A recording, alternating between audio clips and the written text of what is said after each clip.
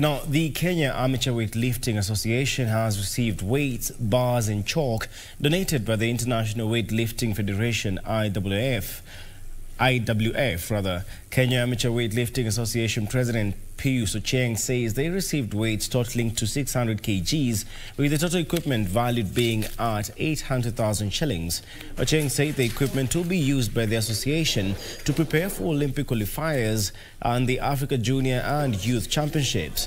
The National Olympic Committee of Kenya is on its part insists that equipment and basic infrastructure development is one of the main missions. Some Kenyan athletes are usually disadvantaged from training in substandard facilities and equipment compared to their competitors, as reported after the African Games back in 2018.